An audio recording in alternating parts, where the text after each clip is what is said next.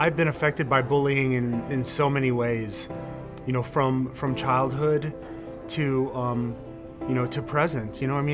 Bullying really never stops.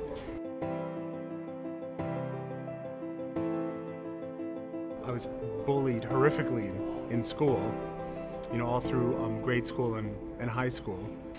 There was a defining moment actually in high school where I was being bullied, and it was this one person who had been bullying me all through grade school and early high school. So we were in art class, and there was this big sink in art class where people used to wash their brushes and buckets and paint, and all of that. And it was filled with dirty, paint water. And this guy was sitting on the edge of it, and he was taunting me and taunting me. And I just, I lost it. And this is when I found that I had a cap, at how much abuse I could take.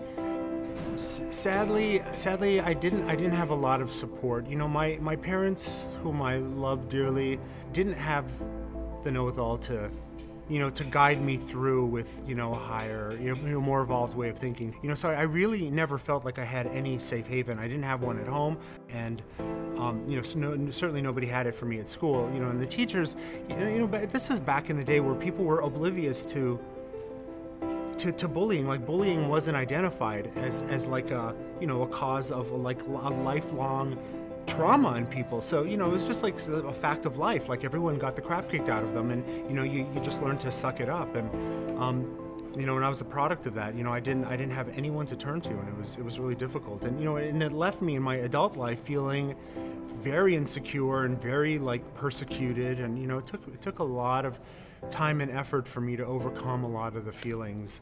Being a friend is elevating somebody, and is helping, seeing if somebody is struggling, to give them a helping hand and to encourage them and to help.